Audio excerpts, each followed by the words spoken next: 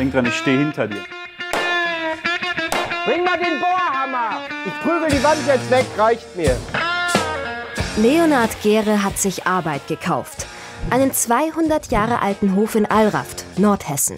3000 Quadratmeter Fläche, riesige Scheunen. Besser man hat es und braucht es nicht, anstatt man braucht es und hat es nicht. Ne? Er will hier alles in Eigenleistung sanieren, mit ordentlich Zeitdruck im Nacken. Deadline ist dann, wenn der Junge hier eingeschult wird, ne? Ja, aber so schaffe ich. Dein Wort in Gottes Ohren. Die größte Baustelle, der feuchte Keller unterm zukünftigen Wohnzimmer. Der muss weg. Ja, ich könnte holen hier. Noch mehr Arbeit. Und dann habe ich gesagt, ist auch schön. Noch mehr Arbeit. Während Leonard sich in Alraft auf dem neuen Hof austobt, lebt seine Frau noch in Bochum. Sie wuppt da allein Job und Kinder. Eine Belastung. Kommt ein Auto? Nein. Ey, Milan! Auf Dauer würde ich das, glaube ich, nicht schaffen. Nee, sage ich ganz ehrlich. Vorsichtig, schwankt ein bisschen. Wie schwankt? Was schwankt denn Ja, ein bisschen. Die Sache mit dem Hofkauf war nicht Lisas Idee. Aber sie lässt Leonard erst mal machen. Wird er pünktlich fertig? Und vor allem, wird er es schaffen, die Familie mitzuziehen? Das ist wirklich für mich eine Lebensaufgabe, die ich hier gesucht und gefunden habe. Ja.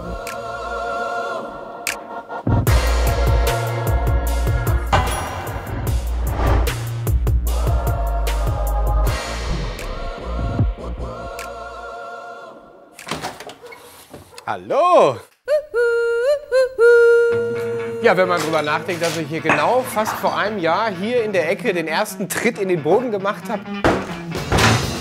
Und mittlerweile bin ich ja so auf dem Niveau, dass man hier reinlaufen kann von oben. Hier haben wir den Flur schon einigermaßen, so wie ich mir das vorgestellt habe. Die Küche. Ich habe, glaube ich, den Januar, den Februar und den März komplett in der Küche geschlafen. Ja, und dann bin ich manche Tage wirklich nur in der Küche geblieben. Bin aufgestanden, Kaffee gemacht, die Küche durchrenoviert, verputzt und dann bin ich abends genauso wieder in diesem Raum und dann nach dem Waschen einfach wieder auf die Pritsche. Zwischendurch dreht er kleine Videos für die Familie, damit die ihn auch mal wieder zu sehen kriegt.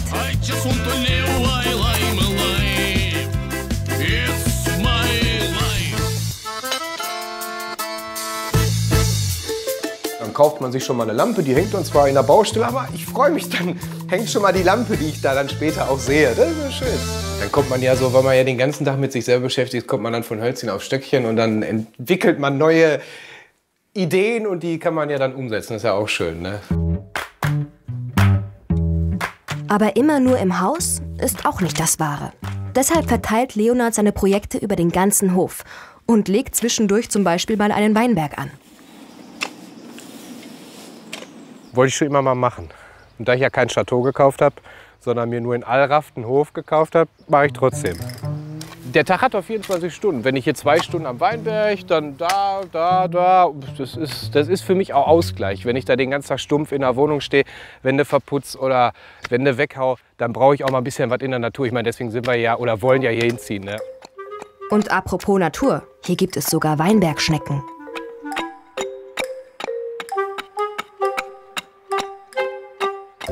Wo setzt du die hin? In den Weinberg. Nein, die frisst dir doch deinen Wein. Nee, das machen die nicht.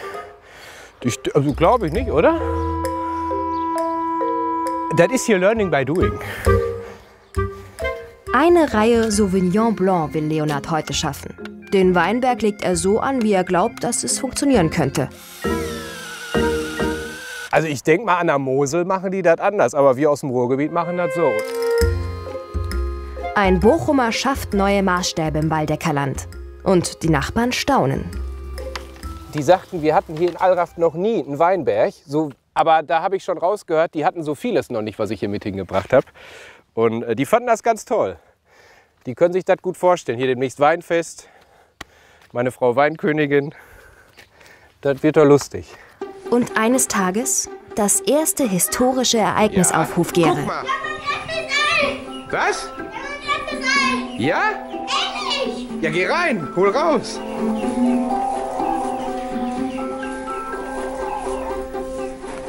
Sag mal. Jawohl, schön. Ja, klasse. Unser erstes Ei, jawohl. Und Bei den Kaninchen gibt es Nachwuchs. Moin, moin.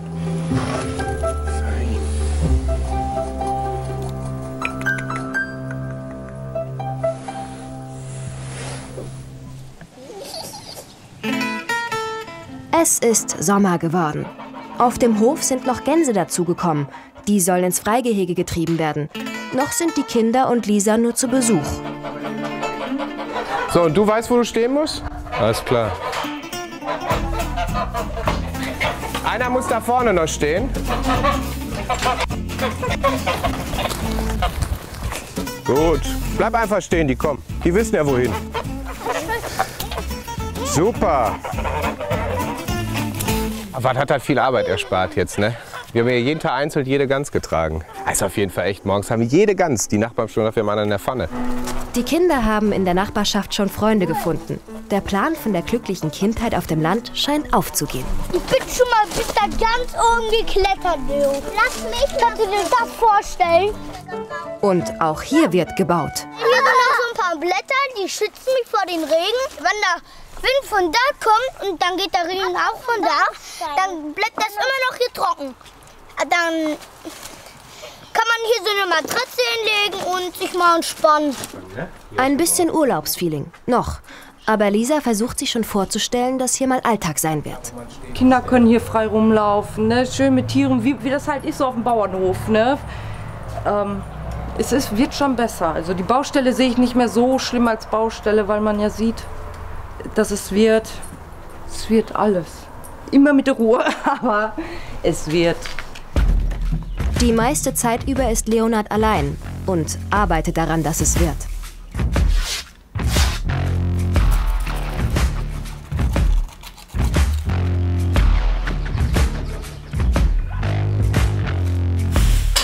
Und gerade wenn er denkt, er hat was geschafft, tut sich eine neue Baustelle auf. In der fertig verputzten Vorratskammer Feuchtigkeit. Du hast ja gesehen, was hier für Felder rausfallen. Keine Verbindung, ne, ist echt, ja. Normalerweise, klar, kaufst du ein Haus in der Stadt, hast du die ganzen Thematiken nicht. Da hast du ein Fundament, da bist du schön dabei. Und hier denkst du dir erstmal nichts Böses. Also muss der Putz wieder ab. Und von vorn. Im Flur dasselbe Problem. Hier trägt Leonard Feuchtigkeitssperre auf. Eine Notlösung. Bis zu Milans Einschulung sind es keine 4 Monate mehr. Dann muss ich nächsten Sommer halt noch mal einmal ums Haus rumbuddeln. Ist dann halt so. Das heißt ja permanent Schimmel oder so in der Bude. Das wollen wir ja nicht. Ne?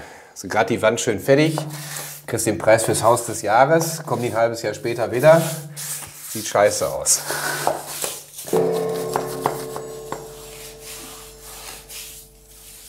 Du kannst ja bei so einer Arbeit auch richtig entspannen.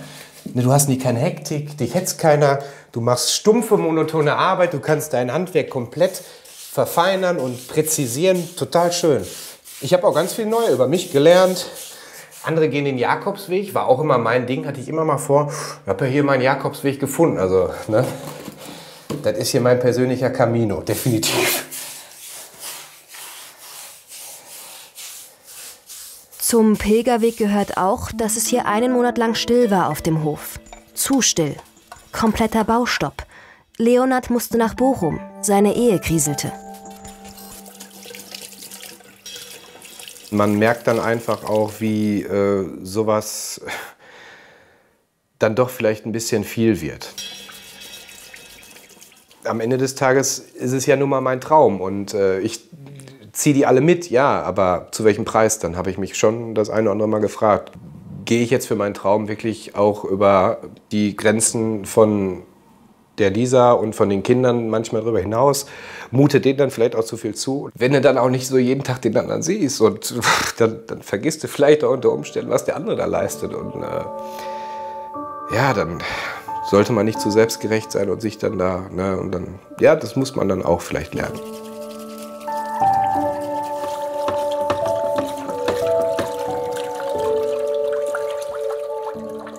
Zu Weihnachten sitzen wir hoffentlich alle hier unterm Weihnachtsbaum und haben Spaß und freuen uns über das, was wir hier zusammen haben. Und dann wird das schon. Ja, klar. Natürlich. Bis Weihnachten muss aber noch einiges passieren. So, fertig. Da packt dann auch Lisa wieder mit an. und Leonards Vater.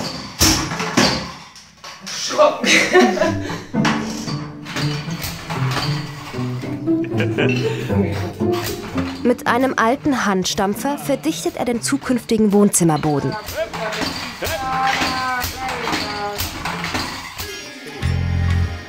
Der erste Stock sieht schon gut aus. Noch ein Monat bis Schulbeginn und die Kinderzimmer sind fast fertig. Heute wird im Elternschlafzimmer Laminat verlegt. Achso, Mann. Was denn? So, klick erst mal ein. Handfeger. Ach, wolltest die Kante sauber machen? Ja, das ist vernünftig. Ja, Stück machen wir ab. Nee, so nicht. Mach ich, komm.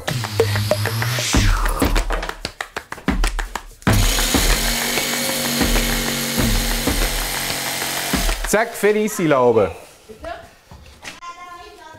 Ach, jetzt haben wir das falsch geschnitten. Mann. Verdammt. Ja, sicher. Das ist jetzt scheiße. Ja, sicher. Aber Verschnitt. Ja, dann mach du die Reihe zu Ende. Ich hole ein neues Paket, ja? Hab ich gut gemacht? Ja. Wo hast du denn das Laminat mit Marcel hingeräumt? In eine Scheune. Ohne eine Scheune. Da oben. Da in die Scheune? Da wird doch nass. Der ist doch voll.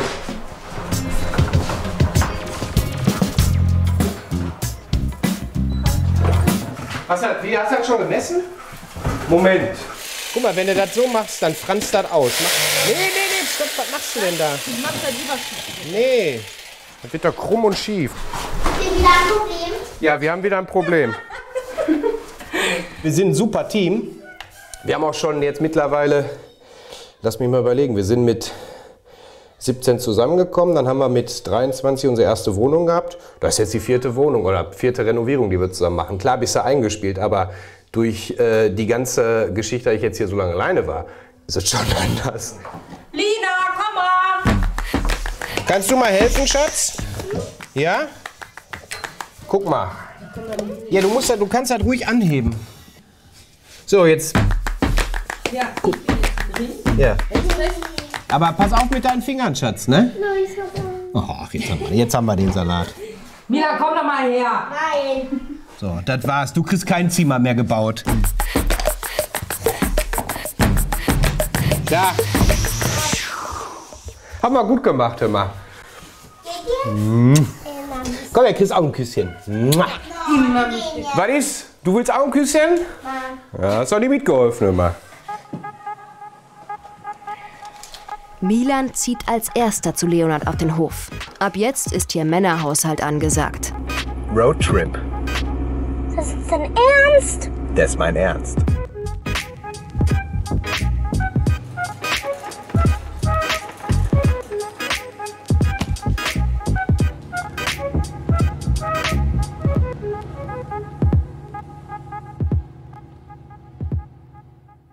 Noch eine Woche, dann wird Milan eingeschult. Heute soll das Wohnzimmer mit Beton ausgegossen werden. Wir haben heute extra Gummistiefel gekauft, weil du musst ja hier in den Beton auch rein und das Ganze dann muss ja alles noch gerade gezogen werden, verdichtet werden. Ich weiß gar nicht, ob da, ich mache das mit dem Schneeschieber. Also ich wollte eine Schaufel mitnehmen. Eine Schaufel? Aber mit deiner kleinen Kinderschaufel kannst du hier nicht viel reißen, ne? Weiß ich. Hier war mal der feuchte Keller. Tonnenweise Schutt liegen unter der Plastikfolie. Eigentlich wollte Leonard im März fertig werden. Es hat 6 Monate länger gedauert. Bis in die Nacht haben er und seine beste Freundin Edith gearbeitet, um alles für den Beton vorzubereiten. Ja, gleich, wie spät haben wir überhaupt? Warte mal. 2,50. Ja, möchte mal ansehen, der so lange arbeitet hier wie ich, ey. Ey, mir tut alles weh. Also ich bin jetzt auch an meiner Belastungsgrenze. Aber gut, was muss, das muss, ne? Ich glaube, wenn die Betonplatte drin ist, dann werde ich wahrscheinlich so einen Abfall haben von der Energie, weil die Spannung weg ist. Ich werde wahrscheinlich einfach umkippen. Also die Episode hier ist auf jeden Fall eine der nervensaufreibendsten und längsten gewesen jetzt hier. Was ist das? Jetzt kommt der Moment der Wahrheit, ob das alles passt, ey. Habe ich auch richtig gerechnet mit Kubik und allem? Ja, wird schon. Lecco mio funny hier, ey. Stopp, stopp. Perfekt.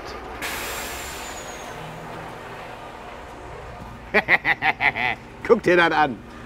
Lisa ist in Bochum und arbeitet. Deshalb ist Edith zum Helfen da. bevor wir hier mit dem Zeug arbeiten, müssen wir erstmal alles verteilen. Konkrete Anweisung. Fangen wir mit Ecken an Rändern oder wie? Ja, das ist auch hier für mich Premiere. Ich bin auch noch jungfräulich mit dem Betonmischer. Keiner hat einen Plan, aber alle sind bereit.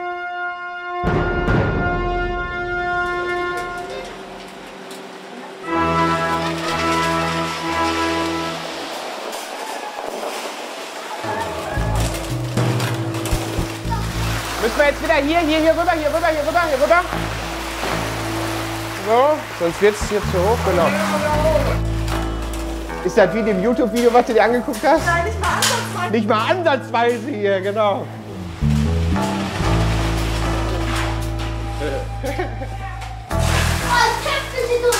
Mach das.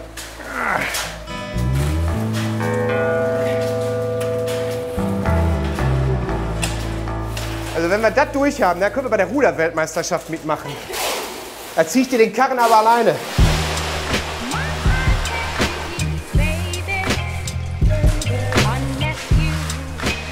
Macht die Arbeit eigentlich Spaß? Ja, vor allen Dingen, weil ich jetzt weiß, dass das passt und dass wir genug haben. Und dass ich jetzt fertig mit dem Kack bin, hör mal. Wie geil ist das denn, ne? Perfekt. Jetzt ziehe ich das gerade und dann habe ich eine schöne Betondecke. Geil. Schön. So, jetzt könnte es Whitney Houston, One Moment in Time einspielen. Und natürlich die Betondecke dabei filmen. Ha, ist das geil. Durch das Thema.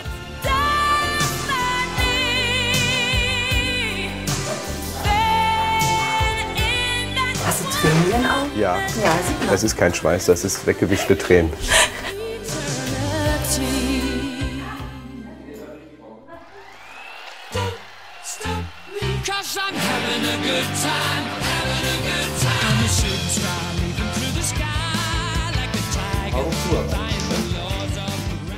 Bist du bereit? Ja. Bist du bereit? Ja!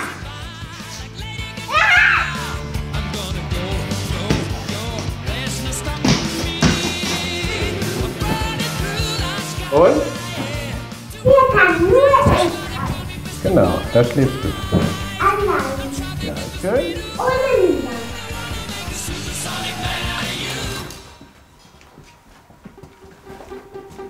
Heute ist der große Tag. Milans Einschulung. Die ganze Familie aus Bochum ist angereist. Ich habe nicht mit der Schaufel in der Schule. Ich habe Bauchschmerzen. Ach, da fängt er aber früh an, direkt am ersten Tag. Nein, hast du alles gut, schaffst du. Der Beton ist gerade erst getrocknet. Milan muss sich nur noch schick machen. Dann geht's los. 8:30 Uhr, war 5 Minuten. In einer Stunde, ne? 9:30 Uhr muss man da. Muss er da sein. Wir fahren hier um 10 nach 9 los. Milan!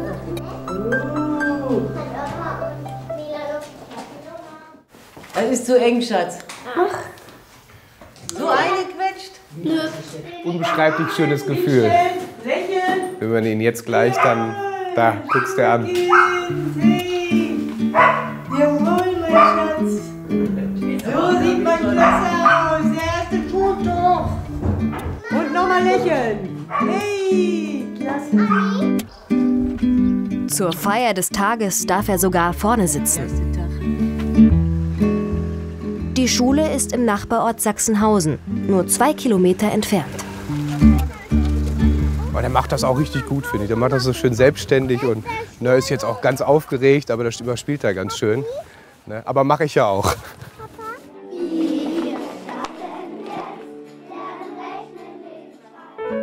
Fast 1,5 Jahre nach dem Hofkauf ist das erste Etappenziel geschafft. Milan wird hier, auf dem Land, eingeschult. So wie Leonard es wollte, auch wenn es knapp war.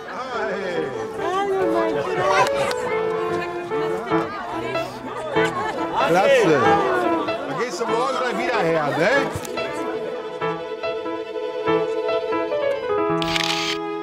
So schön zusammen wie auf dem Foto ist die Familie aber erstmal nicht. Milan wird eine Weile auf seine Mama verzichten müssen. Ihr Arbeitsvertrag in Bochum läuft noch bis Ende des Jahres. Ich mache mir schon ein bisschen Sorgen, ne, mit der Baustelle und mit Schule, dass er da auch mitkommt. Ich bin ja alle 2 Wochen hier, dann kontrolliere ich ein bisschen, was die durchgenommen haben. was er geschafft hat, was er kann.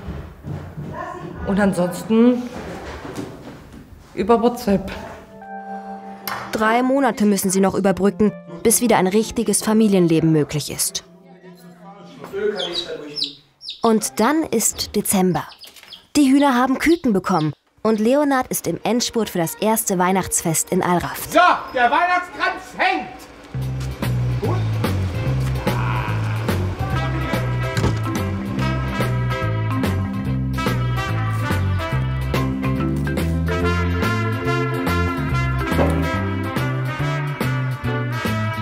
Auch wenn wir noch in der Baustelle sind, wir sind ja noch nicht fertig, aber ich möchte, dass die Kinder das alles positiv in Erinnerung haben. Ich mag diesen unglaublichen Kitsch, weißt du, so gerade zur Weihnachtszeit, alles voll und kitschig und die Kinder, gerade so eine Weihnachtsstadt. Was gibt's denn Schöneres als so eine Weihnachtsstadt? Nee, das muss sein. Guck dir das an. Guck, mit dem Staub, der hier drin ist, könnte ich bestimmt noch eine ganze Decke gießen. Er war ja gut gemeint, aber komplett scheiße ausgeführt. Leonards Vater ist da gewesen und wollte noch ein letztes Mal auf dem Bau helfen. Und dann hat er hier mit dem Bohrhammer, ohne Witz, den ganzen Flur noch mal einmal komplett inklusive Haus unter Staub gesetzt. Ich habe gesagt, dann hätten wir die Scheiße doch nach Weihnachten machen können. Die ganze Hütte war komplett voll mit Staub. Ich bin wirklich nervlich zusammengebrochen. Ich habe komplett Error geschoben. Bin durch die Hütte gerannt, habe die Türen geknallt, ich war sauer. Ich will ja auch besinnliche Weihnachten haben, ne? Das war nicht besinnlich. Das war scheiße. Ne? Familie. Aber er hat geholfen. Ne? Da ist auch keine Qualität mehr hier, ey. Die Arbeitsplatte für die Kücheninsel ist geliefert worden. Die muss noch eingebaut werden, bevor die Familie hier Weihnachten feiern kann. Da ist schon ein Highlight, weil weißt du, da wollen wir auch kochen und das soll ja schön aussehen, die sollen sich alle wohlfühlen und ja. Was ist denn jetzt? Lisa? Das ist eigentlich, weißt du, jetzt sind alle hier, ne? Jetzt sind alle hier. Ist so, als wenn ich die letzten Jahre alleine. Weißt du, hat sich nichts geändert. Vor der Arbeit, da rennen, weißt du, sobald die hören, hier ist Arbeit, rennen die alle weg. Für Lisa sind es die ersten Tage, die sie auf dem Hof nicht zu Besuch ist, sondern lebt. Kann ich da einmal bitte vorsichtig, nicht, dass das auf den Kopf kriegst? Ich kipp das Ding jetzt. So, und du lenkst das jetzt da drauf. Und pass auf, nicht ziehen, nicht ziehen. Papa hat, alles gut. Oh, das ist schön. Jetzt muss Leonard ein Loch für das Ceranfeld aussägen. Das ist Maßarbeit. Eigentlich. Ich überlege die ganze Zeit, ob wir einfach die alte Arbeitsplatte als Matrize nehmen, weißt du? Aber ich weiß nicht, ich guck mal, wie sind wir denn hier? Hier sind es 8 von der Kante. Ist echt doof. Komm, wir machen das einfach fertig, Feierabend. Ich hole jetzt noch mal die andere Platte rein. Drauf hier. Dann würde ich das jetzt zuschneiden. Und hoffen, dass das passt. Hoffe ich auch. Hä? Hoffe ich auch. Wir haben nur einen Versuch, ne? Ist klar, ne? Okay.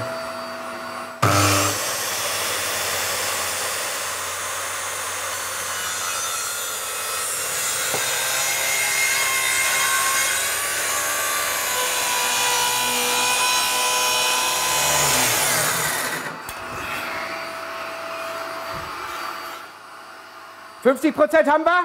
Beruhigt euch, Freunde. Und dann passiert, was nicht passieren darf. Die Kreissäge schlägt zurück. Sie sägt unkontrolliert in die falsche Richtung. Oh, hab ich aber noch mal gerettet. Hast du das gesehen, immer? Oh. Und wenn ich jetzt nicht aufgepasst hätte und meine Arme unter Spannung gehabt hätte, dann hätte ich mir die Kreissäge jetzt hier in die Arbeitsplatte reingehauen. Aber da ich so ein heftiger Typ bin, habe ich das... Guck mal, wie geil. Guck mal hier. Da muss ich ja Egler reinschneiden. Guck dir das an. Ne? Da muss ich ja sowieso hin, weißt du? Aber keine kleine Showeinlage hier mal für euch, weißt du? Das ist doch langweilig, hier so ein Typen beim Sägenfilm. Lecco mio funny, ey.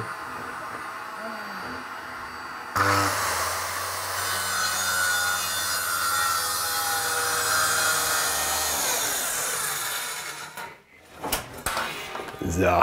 Also muss ich wirklich fairerweise sagen, ne? Das war mega Glück. Aber lass lieber das andere von dem, gerade weil ich gesagt habe, drin, das ist viel cooler. Ne? Aber weißt du so, das verreißt dir und dann hast du hier schön die Sägezähne in der Platte. Safe. Ne? Deswegen aber Arschglück, ne? Und besser Arm dran als Arm ab, ne? Ist richtig. So, das ist jetzt hier einfach nur noch easy jiggy jiggy, ne? Jetzt kommt die letzten 2 Zentimeter.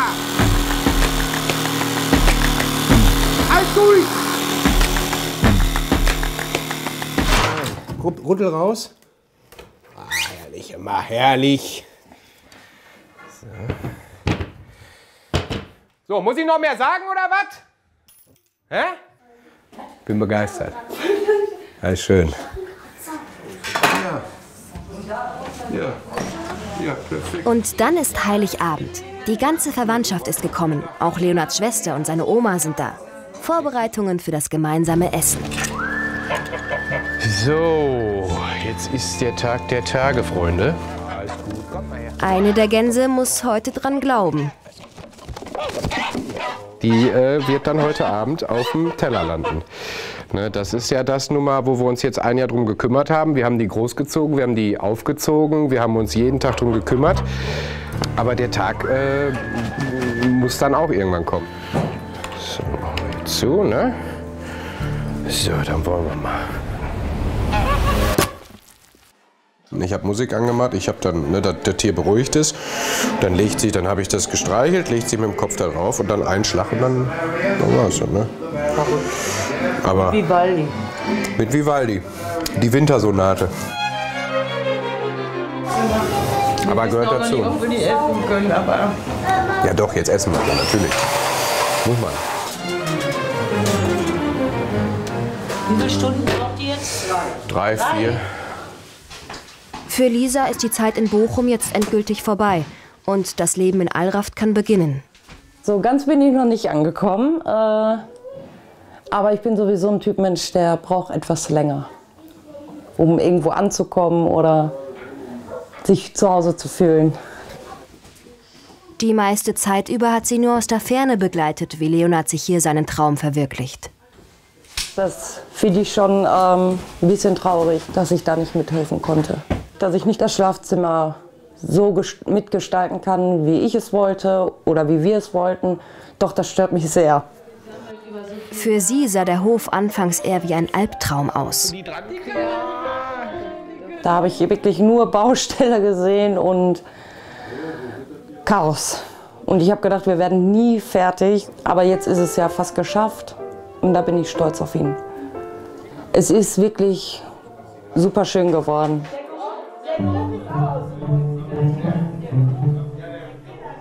Handicap war da, wo ich gerade stehe, ne, das große Loch. Der Keller musste zugeschüttet werden, Betonplatte drauf. Das hat natürlich im Grunde genommen den ganzen Zeitplan kaputt gemacht. Ne? Aber ansonsten sind wir da gut durchgekommen. Die Familie tanzt und lacht und hat Spaß und wir sind alle zusammen. Und da hat sich die ganze Arbeit, der Aufwand und jede Träne, jede Schweißperle hat sich gelohnt. Und ach super, super schön. Ich bin total dankbar.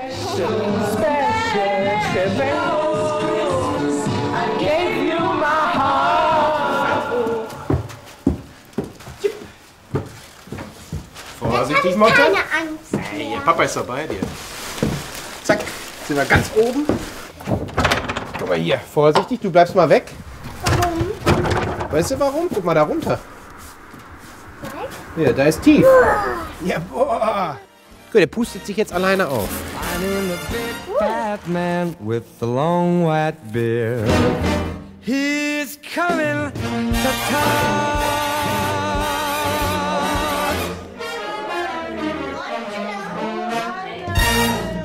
Lasst es euch schmecken und danke für eure schöne Unterstützung die letzten Jahre und ich habe euch alle lieb. Ein Kapitel zu, das nächste geht auf und das ist das, auf was ich mich am meisten gefreut habe, weil deswegen sind wir hier, dass wir hier alle zusammen leben und wohnen und jeden Tag unseres Lebens zusammen bestreiten.